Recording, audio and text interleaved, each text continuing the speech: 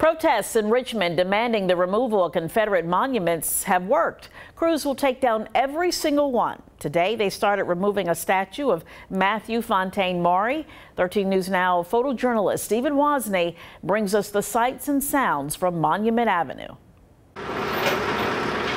So it feels like I am definitely a part of history. You know, I was born in the 60s, but I don't remember any of that unrest because I was a kid.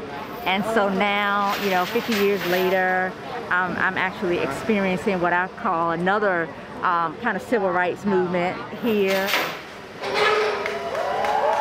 I just think that finally people are understanding, I guess, the re-traumatization that having to see figures that, kept my people enslaved and, kept us underfoot and oppressed being removed. And so it's a great day.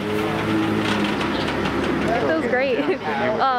I can say to my kids one day that I was here watching this, or I lived here and I saw these monuments getting taken down.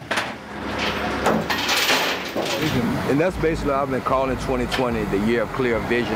A lot of things becoming clear this year. That what's hurting people, and it's trying to change. And I honestly felt like it's time to change. I can't wait to see Osley Jeb Stewart be removed up the street, and then General Lee.